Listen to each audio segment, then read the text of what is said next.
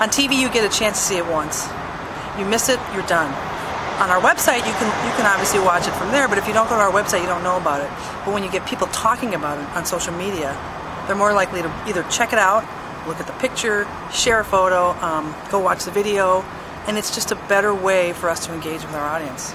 And why are photos so important? Well, photos are important because it's like people read, I think people read social media like a magazine now.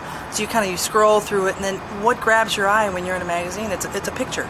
And you might stop at that picture and go, what is that? Oh, interesting. That's a picture of an eagle taking a bath in a river. That's bizarre. I've never seen that before. And they're willing to either click on the photo, click on the link, check out the story, where did this come from, what's the deal with this, and if they like it, they'll share it. And that's really where the value is for us. We want to get our stories out there to an audience that might not have access to it. It goes all around the world. I mean, I have people from Washington, D.C., funny, sharing pictures that we posted originally, but they got it from their friends. And there's a real viral element to that we're trying to tap into.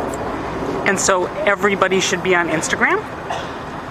I mean, it just depends on what you want your audience to be. Instagram people are photography driven, so if you want to be in a culture where there's a lot of people sharing cool pictures and this and that, yeah, you should be on Instagram. Instagram is a fun place to be. It's easy. You take a picture with your phone, you post it, and you're done. You can engage with people. You can answer if people ask questions, but Instagram is one of those no-brain, one-stop shop. Give it a try. It's not going to hurt anything.